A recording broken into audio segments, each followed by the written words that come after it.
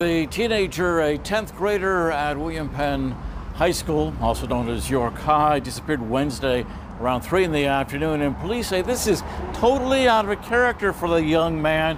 He is not considered a runaway.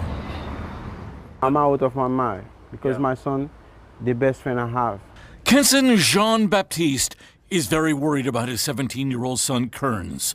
The York teen disappeared Wednesday afternoon around 3 p.m. He was supposed to pick up his sister at Devers School, but his father says the teen didn't stop.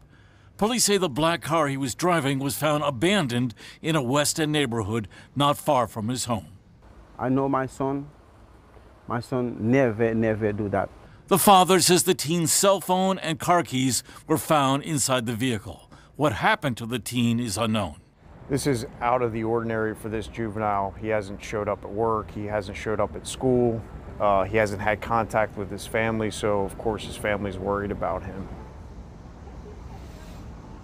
Now, police are reviewing surveillance camera video near the scene of where the young man was last seen. They're also talking with some of his friends. Police say the teen may be at special risk of harm or injury, and anyone with information is asked to call York Police.